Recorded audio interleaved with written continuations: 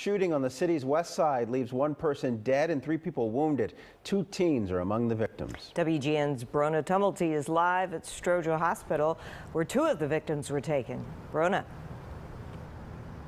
That's right, a tough night on the west side of the city. As you mentioned, 2 of the victims were brought here to Stroger and the other 2 were taken to Mount Sinai. Now, it seems the 4 people were inside of a car over on the 100 block of South Keeler Avenue shortly before 7 p.m.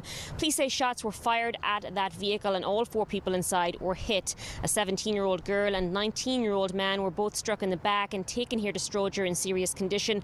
A 21-year-old man and 34-year-old man were transported to Mount Sinai. Both suffered multiple gunshot wounds and the 21-year-old has since passed away. Now, we reported at 9 that the suspect's vehicle was found over at the Pulaski Blue Line, but it seems that vehicle actually belonged to the victims, and after being shot they travelled several blocks from Keeler Avenue over to Pulaski. When they got there, they seemingly hit a Chicago Fire Department vehicle. We spoke at the scene with someone who says he saw it happen, and we also talked with crisis responder Andrew Holmes, who is pleading for the people responsible to come forward.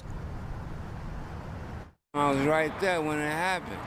Somebody just pulled up shooting, and them guys tried to pull off and had an accident.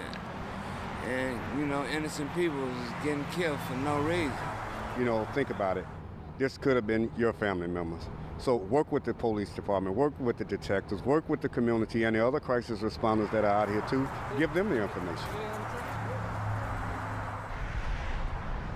Now, we had previously reported that it was the suspect's vehicle that hit the CFD one. That is not the case. It was the victims, and we believe that CFD vehicle was actually the ambulance that you saw there in the video. One witness told us it almost seemed as though the victim's vehicle intentionally hit the ambulance, presumably or possibly to get some medical attention if that was the case. It doesn't appear anyone in that CFD vehicle was hurt. In total, though, 4 people shot, 1 person has died, just 21 years old. Nobody is in custody. So if you have any information that can help police in this, give them a call. We're live outside Stroger Hospital. Brona Tumulty, WGN News.